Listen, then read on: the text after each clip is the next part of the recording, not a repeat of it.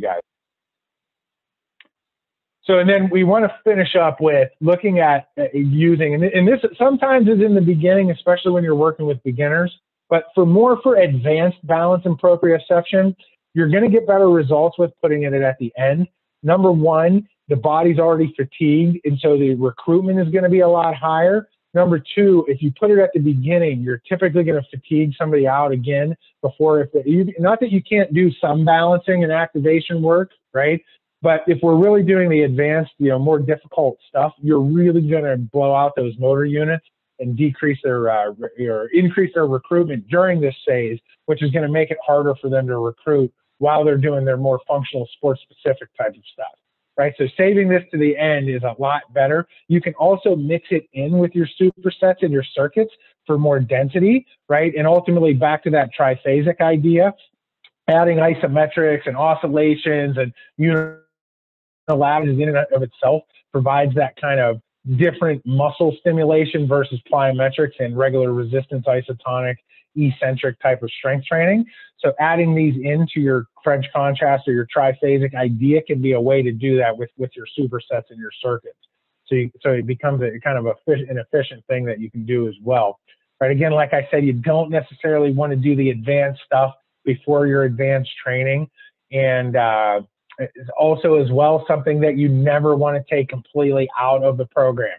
Most people have issues with balance. Also, balance, working on balance, like I said, doing the different things that you can with the density here, and as well as like an injury prevention type of standpoint, and ultimately a performance standpoint, you're going to continue to see improvements in somebody's posture and their ability to get in and out of the power position and their biomechanics by adding this stuff in. Is it going to directly improve somebody's strength? Not necessarily, right? But by adding more working that's specific with this, you're going to see improvements with strength and as well as looking at, like we've been talking about, kind of your volume in your training and periodization over the long term, right? So then you got your cool down stretch, right, which is basically cool down mobility, cool down stretch, and your post-workout nutrition. This is another part that people typically skip. I think that we see this on both ends in training and in physical therapy, that we don't do the best job with necessarily cooling somebody down and the ends that are going to give them the benefit of the cool down. And we definitely in PET don't talk about the post-workout nutrition. We were joking about it yesterday. A lot of times people go and get ice cream or something along those lines afterwards, right? I've had bunches of clients that have done that over the years. And, you're talking to them and they eventually, oh yeah, I went to this ice cream place after. They're like, what are you doing? Why would you do that, right? It's pretty sabotaging, and even with the anabolic window type of stuff, anytime that, and I don't know the exact number on this, but I know that it's a fact, a certain number of carbohydrates outside of the range that you're looking for improvement, which I'll go over in the nutrition section. I know I have it in there. Well, I want the response there from your training effect.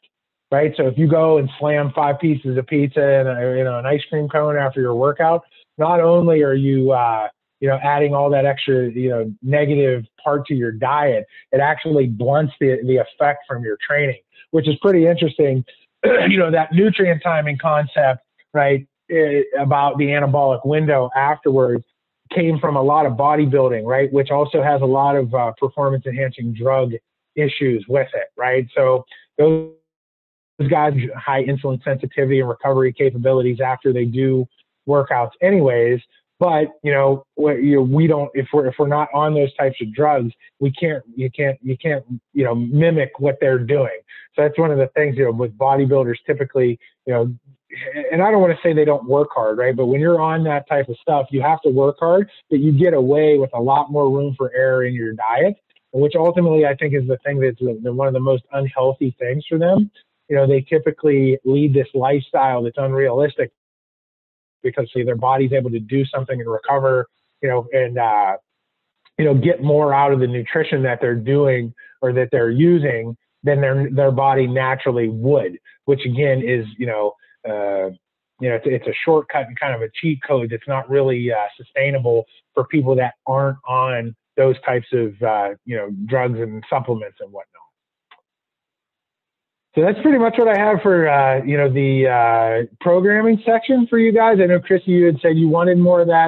I know we're going to get more into the exercise-specific stuff and the assessment stuff here as we go. But I wanted to add this in today and go over this, hoping that it would be something that you guys thought was really beneficial in terms of the way that I think about working through this.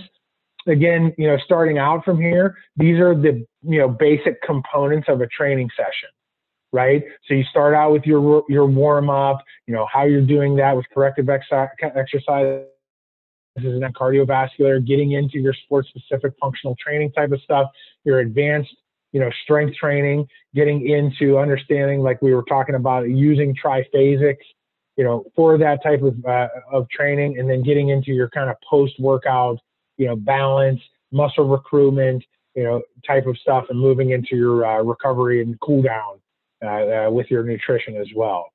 So, and that's, unless I missed something, I mean, that's the typical training session, right? And what you're going to see, and then adding in your reassessments as you go, right, along the way.